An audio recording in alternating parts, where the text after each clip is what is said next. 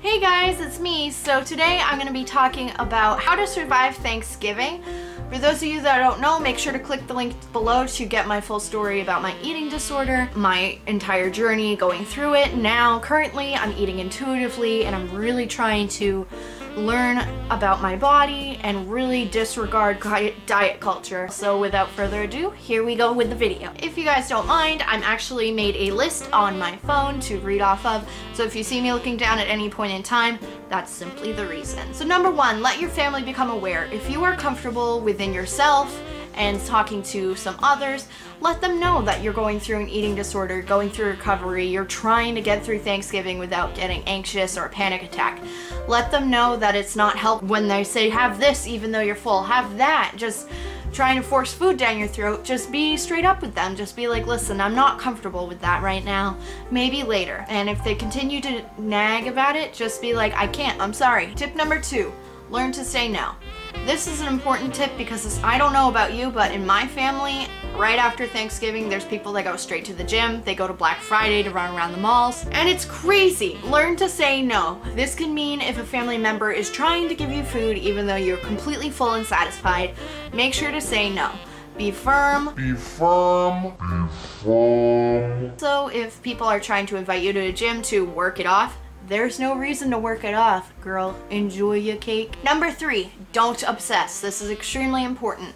Don't be obsessing about calorie numbers. Don't be obsessing about fat grams or carb points or anything like that. There's no reason to. You're here for a holiday to visit with your family, with your friends, and to be thankful. So try to enjoy in that. Number four, leave the table if things get too intense. This kind of linked back to number one. I had a personal situation, not at Thanksgiving, where a certain someone decided to comment negatively about my body, about what I was eating, and how to fix it.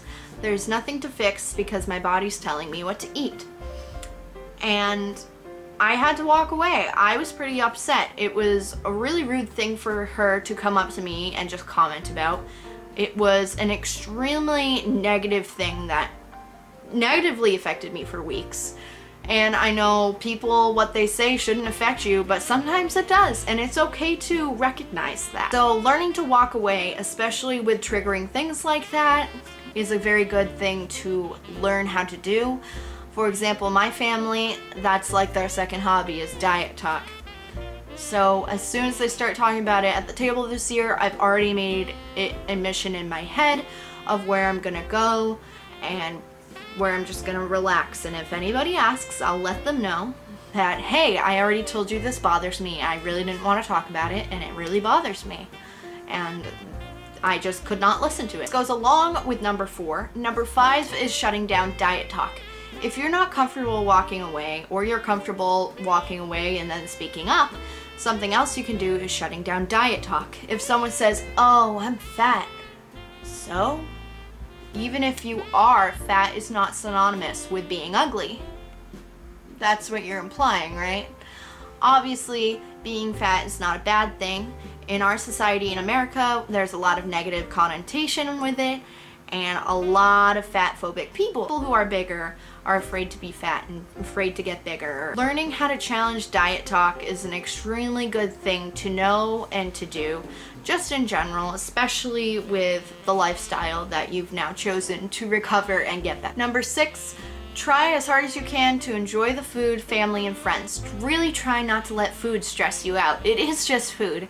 It's there to be pleasurable, enjoyable, nutritious, and delicious. If it's really stressing you out, take a walk with maybe one of your friends and their dog, or maybe just sit down, breathe a little bit, maybe go into the bathroom and just use a meditation app and meditate for about 5 minutes. Number seven, don't restrict. Let me say it again. Do not restrict. Do not restrict. This can go from over-exercising, restricting what you eat either before Thanksgiving or after Thanksgiving. There's no need to do that. There is no necessary need for that. You are enjoying a holiday with family and friends for being thankful. It is definitely way easier said than done. But really, really, really don't restrict. It's gonna make things so much worse. You're stronger than your eating disorder and you can do this. Tip number 8 is to do yoga. For me, I find if I'm a little too full, sometimes doing a little bit of yoga helps. This is not the case with everyone. You don't want to make yourself sick. I find that doing some yoga stretches either before Thanksgiving or after Thanksgiving really help my digestion going. It really helps me feel not as sluggish and not as food coma-y, which is kind of miserable. I hate that feeling. And it makes me just feel, you know, alive and grateful. Number 9 is stick to your original plan. Now, for people who go through anorexia, a lot of them have meal plans that they have to follow in order to ensure they are eating enough food. This is not always the case with people that go through binge eating disorder, such as myself. I'm also recovering completely by myself, so things may be slightly different. So just follow your original plan. So if you have anorexia and you have a doctor meal plan that you gotta follow it. There's no altering. Don't be for myself. I do food journal a little bit just to try and ensure I eat enough, because if I get too stressed out, I'll skip like all my meals and then I won't eat. And then the next day I'll binge and I'll be upset why I binged, and it just doesn't make sense. If I have a food journal, then I tend to eat way better amounts and I tend to eat according to my body as well. My cats are fighting. Correct. And number 10, focus upon yourself. If the party gets too much for you, you can always leave. And if you feel like you gotta go up for another slice of cake or pie or whatever's there, then do it.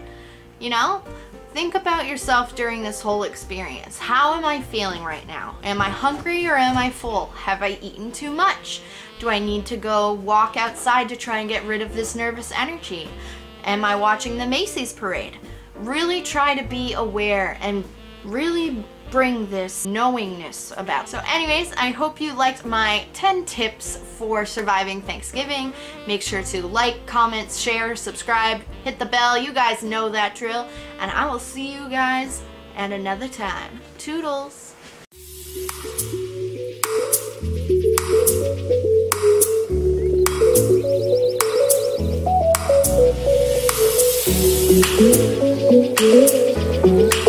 Thank you.